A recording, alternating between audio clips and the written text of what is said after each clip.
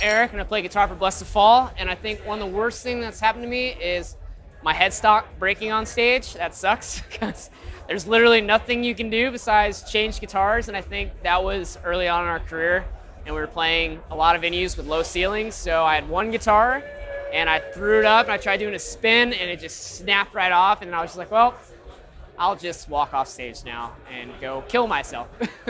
No, but that's probably the worst. Did you have a spare? I did not have a spare guitar, and that sucked. So I had to run into the dressing room, and it was a second day of tour. We were touring with a band called Fear Before the March of Flames, and I went in, I was like, I need a guitar, my guitar broke. The band's still playing on stage, and I need a guitar. So I think they gave me like a Ferdinand or something, and or Fernandez, that's what it's called, and it sucked, and I got through it.